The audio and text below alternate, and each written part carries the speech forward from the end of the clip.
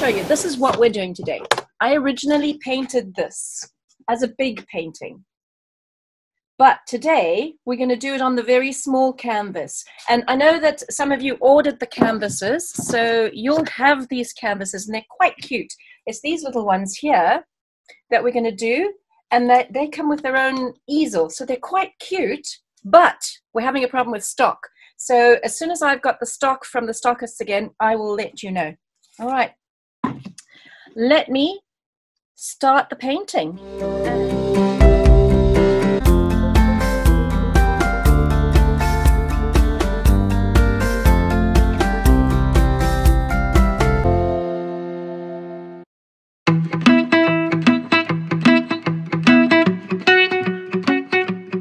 Here we go.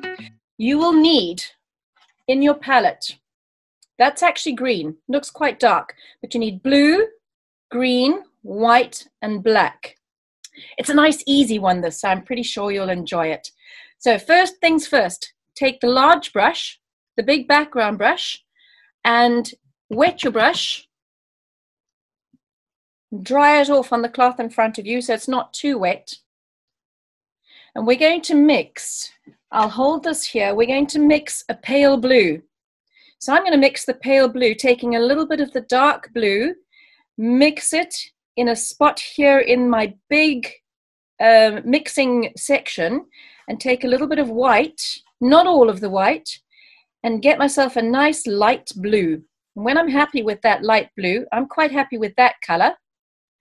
The canvas, you never want to put your colors or your main item in the, or your horizon, in the main item in the painting across the middle or that way across the middle. You always want to keep it slightly to the side or slightly higher or slightly lower. So I'm going to put my horizon, this is my sky horizon, I'm going to put it slightly higher than halfway and take it straight across the canvas, as straight across the canvas as you can get it.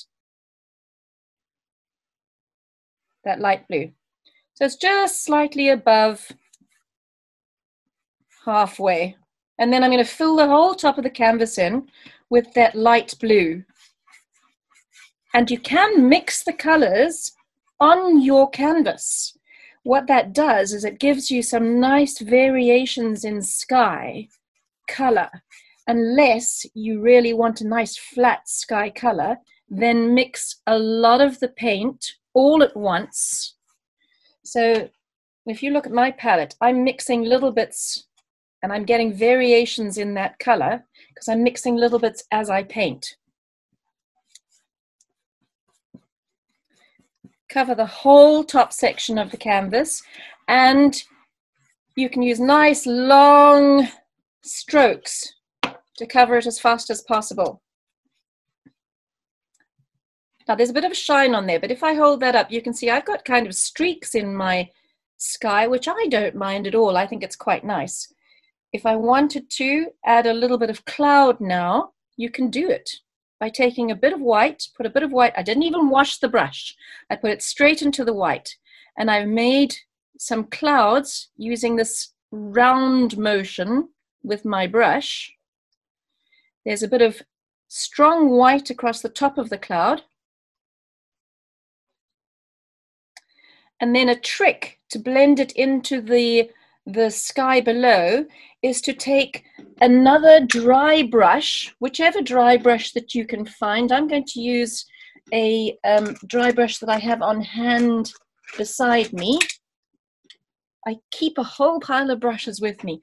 And then what I'm going to do is just blend the bottom of that cloud in with a dry brush. Like that. And I want you to see how that has turned out, if you can see that, without the shine on it. So I've just got a little bit of cloud in my picture. And some variation in the sky as well to show that there might be other cloud there. When you're done with that, how's everyone going? Are you all there? Getting there? Right, when you're done with that, we're going to mix the sea color. So I'm going to wash my brush off and dry it on the cloth in front of me. Make sure that I've got no color in that brush again. And the sea color I'm going to mix is a mix of the blue and the green and the white. We've got a mix of pale blue and green here. So, I mean, pale blue and white here. So I'm going to take some green and mix that into my pale blue mix. And I've got this gorgeous color coming on there. Doesn't have to be too dark. Oh, look at that beautiful color. So I'm going to use that color now. And I want to paint approximately a half of this section of the canvas now. I don't want to use the bottom section. I'm going to paint that white, but approximately half. I'm going to color or paint that whole sea in across underneath the horizon that I've just created.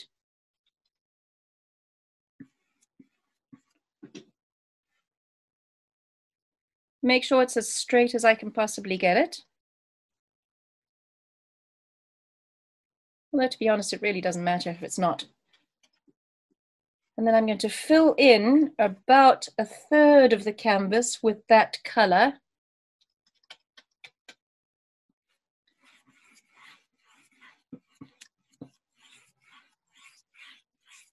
In fact, no, only about a quarter of the canvas with that color.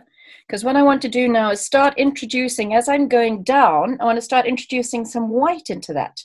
So I'm going to just load white. See how that's my color? I'm just going to load some white onto my brush. And start painting across my sea with white. So what you see is I'm getting a very nice variation of dark color coming to light color. Going across like so. Washing my brush off again when I've got that. So I've got that nice variation of color. You see without the shine there.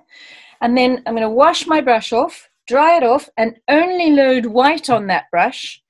And the whole of the bottom of the canvas now, going slightly over the edge of my sea, I'm going to paint the whole of the bottom of the canvas in plain white. If you get a little bit of your turquoise color on it, just wash your brush off, load it up with white, and paint again, like that. So I've got white all the way across the bottom of my canvas now. So you should have that nice variation where you've got some sky, sea, fading to white, and then white beach in the front.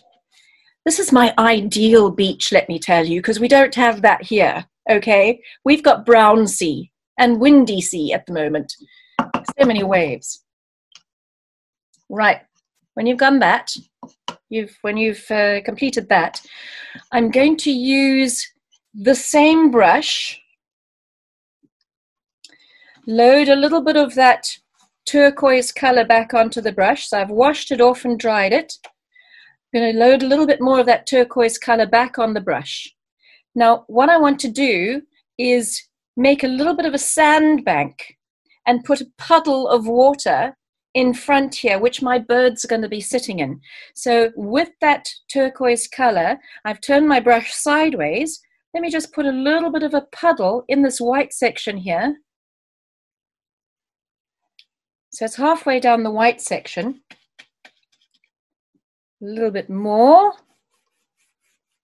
So I've got a puddle of water that's in the front here. And I'm going to take my puddle of water slightly off to the right like that. So it looks like the sea's just on its way out, but it's leaving a little bit of a puddle in the front.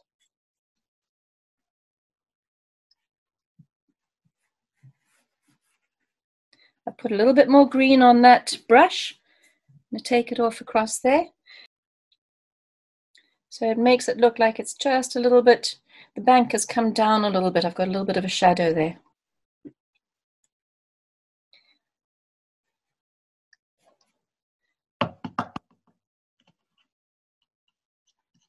What you can do Do you want me to have a look at your pictures, anybody? If you do, hold them up. Let's have a look and see. Is there anything that you need to ask? Are you happy with where we're going? If you are, let's carry on. I'm blending a little bit more of my water in at the back here of this particular sand bank that I've created here. So it looks like the water's shining on the top of that sand bank. Right, wash that brush off. Brush care is very important. So please keep your brushes clean after you've used them. And I've put mine into the water for now. Awesome. All right, now it's time to add a little bit of foam to the water. So to do that, and a little bit more detail in the water at the back here. To do that, I'm going to use this nice big fat round brush. Once again, wet that brush, dry it off. So it's just slightly damp. I'm going to load that brush with some white. There we go. Load that brush with some white. Now, on my painting, I want some foam across the very front here to make it look like the waves are rolling in. All I'm going to do is I'm going to take this round brush and I'm going to wiggle some white in this section, just as the waves, just as the color changes from turquoise to white. I'm going to turn it sideways and just wiggle some white in there like that. Can you see it's not, can you see there's a bit of a shine there? That's going to be the waves. A few more on this side here, wiggle that in there. So my waves aren't a line. They're a little bit more, they look like they're a bit more in motion, slightly higher, slightly lower. So it's not a straight line across. So there's my waves. And there's a little bit of turquoise in front of them, not a lot. So it shows that the beach is slightly wet in front of that wave. Now I'm going to put a few more little lines of waves in the background here. And you can see it's not 100% straight, and I've got a few lumps, because that's actually how waves look. A few more going across the back here, just a few more, just some smaller ones. As they go further away towards the horizon, they're going to get a little bit smaller. So they just start being highlights going towards the horizon. Because they're getting further away, they're going to be smaller. So I don't know if you can see what that looks like. From there, just a few little waves. See, those are little tiny dots at the back here, just to show there's some highlight on the water at the back, and in the front slightly longer, and in the very front I've got a long wave and a long wave here.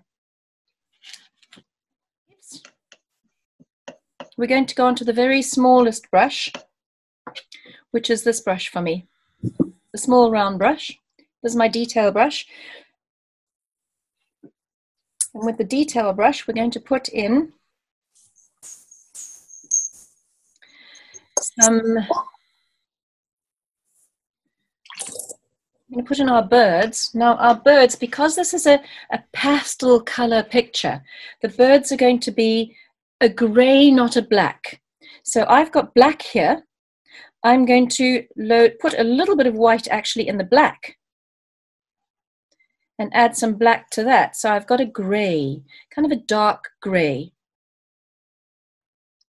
rather than 100% black. Once you've done that, the first bird is actually a 2. It's in the shape of a 2. So take that brush, and I want this bird to be wading in the water. So I'm going to put its body slightly in the water down here. So to do that, I'm just going to give it a little bit of a neck, come down like that, and put its body in. Can you see that? So it's a little bit of a 2, like a backward S. And then for the body, I'm just going to make it round, come round a little bit at the top there. So it looks a little bit like a cormorant. Can you see? So it's a backward S, and then add some more body in across the top of the bottom of the stroke of the S. I'm also going to add more face in, some more head in. So at the top stroke of that S, I'm just going to round that off a little bit there to give him a head on his neck. I'm going to give a little bit of a beak, which is a straight line into the middle of his head like that, with this thin brush, not changing. So if you have a look and see what that looks like from there. So I'm not changing the color, I've just given it a little bit of a beak, a thin line there. And because he's in the water, I'm going to add 2 legs, just little legs that are in the water underneath like that. He's wading. So it should look a lot like that. Okay. The second bird, same color, is actually an S, but this bird's got its neck stretched. So what I'm going to do here is, and he's slightly above the water, so I'm going to put his head like so, neck and body. He's above the water.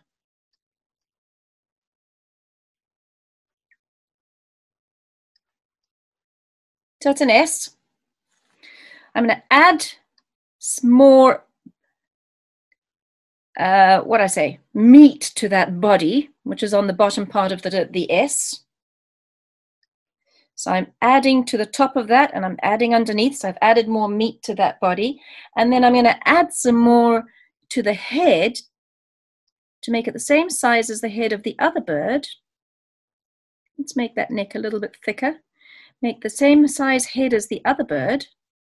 So they're relatively the same size. And once again, put a little beak on there. Straight line coming out of the front of his head.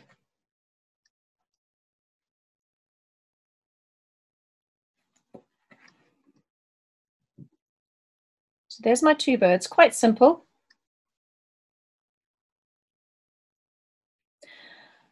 And this bird has got longer legs. He's a little bit further up in the water. So I'm going to take from the middle of his body with the thin brush, I'm going to give him 2 longer legs. He's still wading. And the legs are quite tight together. They're not too far apart from each other. And he's got longer legs and they go into the water.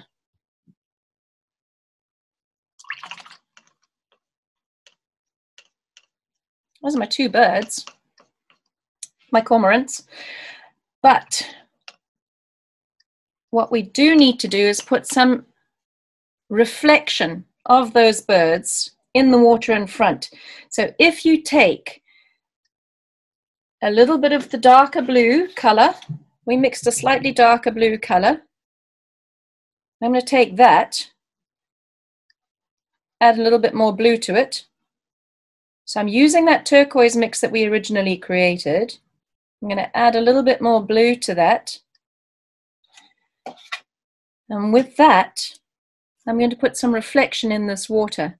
Now reflection, this water, they're wading, so the water's, it looks a little bit disturbed. So the reflection, I'm taking from the legs, and I'm going to put a few little dots like that coming off the legs. My reflection is going a little bit off to the left side of this bird. And then I'm going to put quite a few dots like that to show that that bird's body is now in the reflection there, not going over the beach. Like so. And exactly the same, using exactly the same angle that I've done for that bird, the shading of that bird, I'm going to do for the bird next door to it. So it's a few little dots coming from its legs. And then this bird has also got a bit of a dark shadow there. Reflection of those birds in the water. And it's only going up to the edge of where I've made my beach. Okay, let's carry on. Once you've done the shading or the shadow of the birds in there. Now you need to put a few highlights back into that water. That water is rippling. So with the smallest brush, I'm going to wash that brush off and load white only on that brush. And add a few little white ripples in this water that we've created here in the front and even across our shadow. Our shadow there. I'm going to put a few little white ripples with that brush. I covered up a little bit too much of my shadow, my bird shadow, so I'm just going to put that back in there. Like that. There we go. Okay.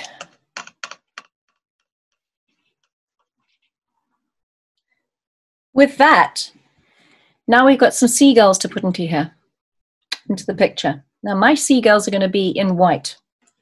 So if you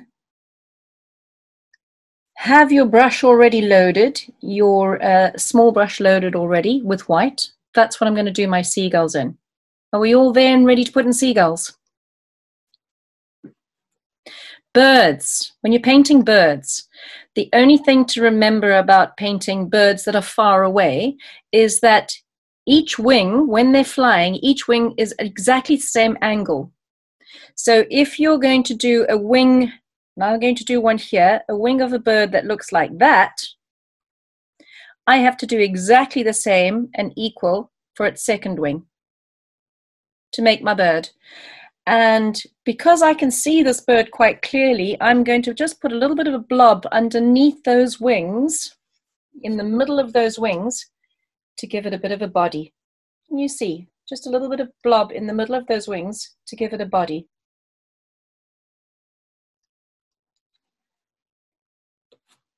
If I paint my next bird, and I'm not going to paint it the same because all the birds are flying at they're at different altitudes.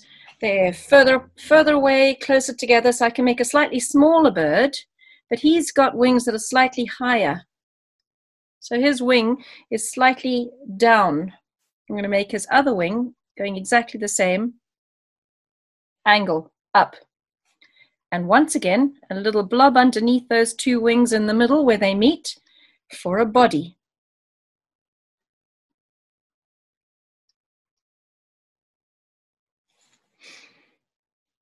Now it's up to you how many birds you put in yours. If I'm presuming that there's fish here, which is why these birds are in the water, I'm going to put some more birds flying over the water like that, a little bit closer, perhaps, to my birds, to my wading birds.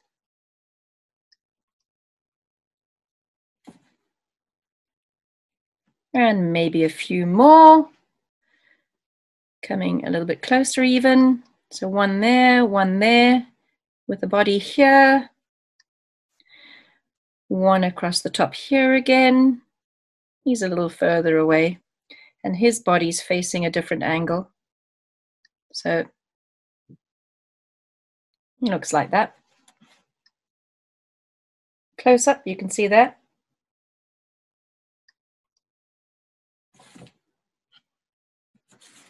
And I'm going to add a few more, maybe one more over here.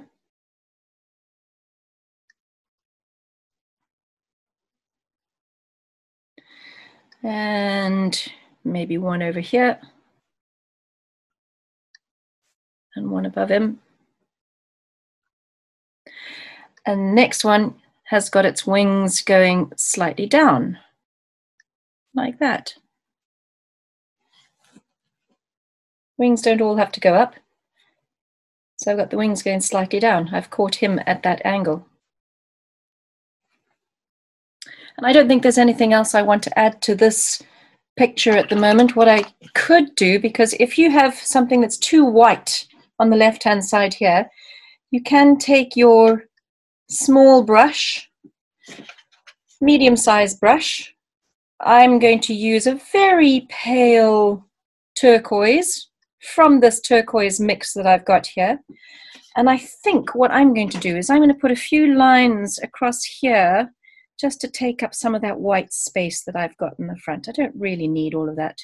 Maybe a few here as well. Just a few light turquoise lines. You can hardly see them there. Can you see them? There they are. So they just break up that white a little bit. And basically that's my picture. So all you have to do from there is sign it, which I think I'm going to do in my grey, paler grey than I've used for my cormorants, and I'm going to sign it right here. There we go.